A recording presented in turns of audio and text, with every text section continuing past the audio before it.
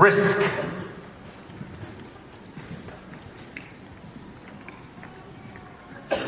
Did you know that every day you eat your bread, you are taking a risk? Risk is a strange association to give with this grain of wheat. But in wheat, half of the protein is gluten. Gluten. This is my model of gluten. I stole it from the toy box in my clinic. And gluten is a very interesting molecule.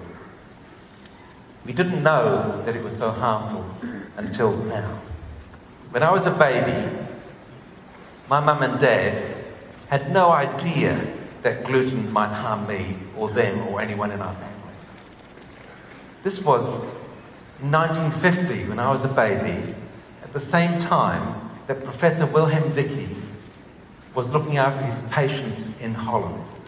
And he noticed and he heard from the mothers of his patients that wheat probably was causing these children harm. And he was the first person in the world to establish that gluten was the cause of what he said is celiac disease. And celiac disease is a condition where the gluten damages your bowel. And when I was in med school, celiac disease was one paragraph in a 2,000-page book. And now whole books are written about it. This is me at 10. And I reckon my mum did a good job nourishing me despite her lack of knowledge about gluten and any other of the fine intricacies of micronutrients. And they were very proud of me a couple of decades later when I got my MD, a doctorate in food allergy, because I had been very interested in how foods can make you sick. And this is the classical picture of a celiac child. You can see his big tummy, his thin arms and legs. He feels miserable. He's in pain most days. He's not growing. He's got diarrhea. He's probably got reflux. He's stunted. And no one knew what to do with him until Professor Dickey showed it was gluten was the problem. And in 1960, there was the development of what's called the small bowel biopsy, where you could put a tube right down into the intestines, snag a piece of tissue, pull it up, and have a look-see. And that tissue was damaged in celiac disease. It was called villous atrophy. And celiac disease became a gastrointestinal illness. Of course, if you've got gut troubles and you're eating a food that is causing the trouble, then it must be a gut problem. And so the gastroenterologists hijacked the disease. I'd like to introduce you to another child. This is Elizabeth.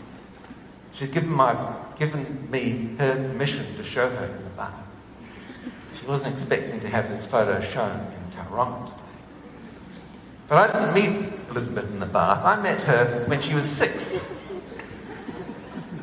She came to my clinic not in a ballet tutu, but looking like this, thin, miserable. She was in abdominal pain. She was refluxing, not growing, and her mother was desperate to find an answer for her child. Because she was nourishing her child just like my mother was nourishing me, and she wasn't growing. I was in a quandary because I was a junior consultant at Christchurch Hospital running my gastroenterology clinic. But Elizabeth had already been seen by 2 other professors. They had both declared she had celiac disease, had both done the fishing test, putting the tube down in the stomach, pulling out a piece of tissue, and it was negative. They declared she did not have celiac disease. But Elizabeth was lucky. She came to my clinic and I had an interest in food allergy. And the second reason she was lucky is because of this. The hospital I was at put a brand new test in called the anti-gliadin antibody test. This is brand new. And I had the opportunity to do this. I had already done this in England in another clinic. And the beauty about this, gluten, when you eat it, doesn't get digested, can get through into your blood, and the immune system hates it. It's the enemy. And it makes an antibody against it. And the antibody's job is to click onto gluten and get rid of it. Well, we measured this antibody in Elizabeth, and the level was very high indeed. So I went to my colleagues and said, look, I know what's wrong with Elizabeth after all this time. She doesn't have celiac disease. Gluten is making her sick. I'm going to put her on a gluten-free diet. Yep, that's what they said, nothing. They were astonished. They said, Rodney, only children with celiac disease warrant a gluten-free diet. But I went back to Elizabeth's mum and we had a chat. That month, the next month, the next month. And after 9 months of chatting, I had the courage to put her on a gluten-free diet. And she came back to my clinic the month after that and said, Dr. Ford, it's a miracle. She's got better. I wrote in the notes, at last we are getting somewhere.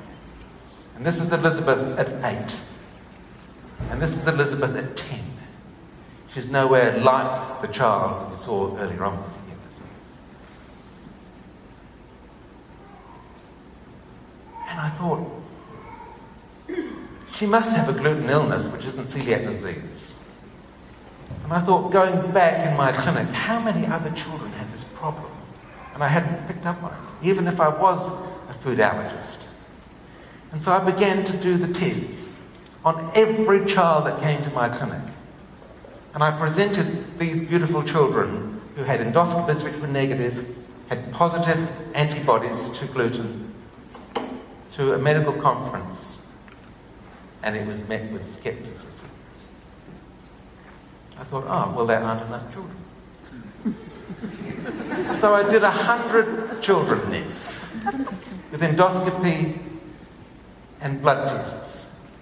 I presented this to a North American meeting called NAPSCAN. There was skepticism. And I thought, well, there's not enough children. I now presented the next year 1,000 children that had come through my clinic. 80% had got better on a gluten-free diet. None with celiac disease. And this is the answer. Dr. Ford, the only children who warrant a gluten-free diet are celiacs.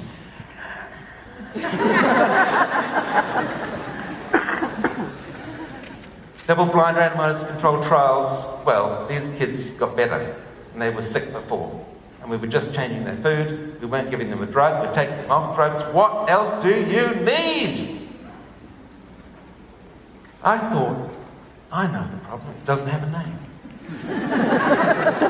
So I coined the term the gluten syndrome. And I sent books all over the world and said, look at this, and was met with skepticism. We did more research, and it turned out that other people in the world were similarly irritated like me. And they had shown that gluten affects the nerves, and I came up with the idea that most of the symptoms from gluten were actually nerve damage. And then other people began writing books, and last year, these 3 books came out, Toxic Staple, Wheat Belly, and Grain Brain, all showing that wheat and gluten harm everybody. And then, to cap it off, Professor Fasano, he showed in his book, Gluten-Related Disorders, that around 10% of people in North America were suffering from a gluten-related disorder. And Fasano is not just an also-ran, he runs and is director of the Celiac Disease Research Center in Boston, Massachusetts. And this book isn't written just by him, but by 15 other co-workers internationally. I was overjoyed that these people were coming to the gluten-free party. But it's a lot worse than this. Most of the people in this room are not on a gluten-free diet. I know from Sheldon that 40 people requested gluten-free food. It's hidden in the right-hand back corner. I went there, and there was no food left. It was hard to get there. Next TEDx in Tauranga, they're going to have all gluten-free food, except for a gluten corner.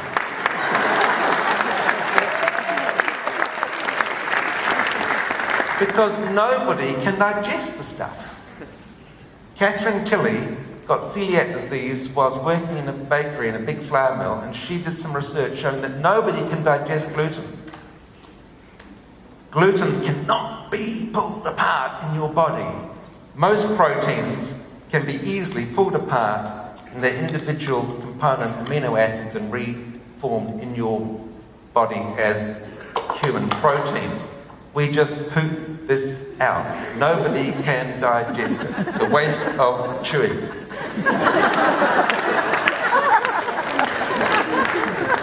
The next thing that Alicia Fasano showed, that everybody who eats gluten gets an inflammatory reaction in their gut due to zolulin, which is a chemical, a substance that makes your gut leaky. Everybody in this room. Professor in Spain, she wrote this article and she classed gluten as an anti-nutrient. That it's worse than eating food. It's a negative effect eating this. And she showed that there are other proteins in wheat that are equally as harmful. Gluten is just one of the many toxic molecules in wheat. And worst of all, Marius Hedges-Vassallo has shown that these gluten, the gluten antibody, the gluten complex, other proteins, and other antibody reactions to gluten all affect your brain.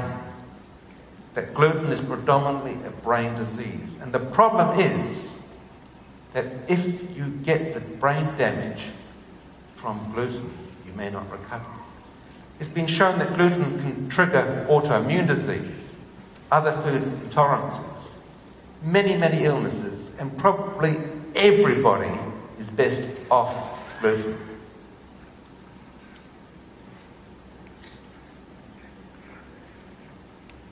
You don't know what you're eating when you eat a loaf of bread. It's been advertised at $1 a loaf today. That's a gluten nightmare. What are you going to do for your children? What are you going to do for yourself? My mum and dad are dead now. I think that they were gluten intolerant. My mum was thin. She had thyroid disease. She had a bit of arthritis. She fatigued. She had Alzheimer's. Dad had arthritis. Dad had eczema. He was a bit cranky. And he developed late onset dementia. What about me? I've decided to be gluten zero. It's a term I've developed over the last 10 years. I'm not going to risk this. I had an email yesterday from Keith, a friend of mine, who's a professor of agriculture. He said, Rodney, you know we've talked about gluten. He says, well, when you were talking to me, I thought that gluten was for other people, or gluten-free. He says, not now. I've been gluten-free for the last year, and I've lost my arthritis for 20 years, and I've lost my gut problems, which I've had for 20 years. Gluten-free is for me. What about you?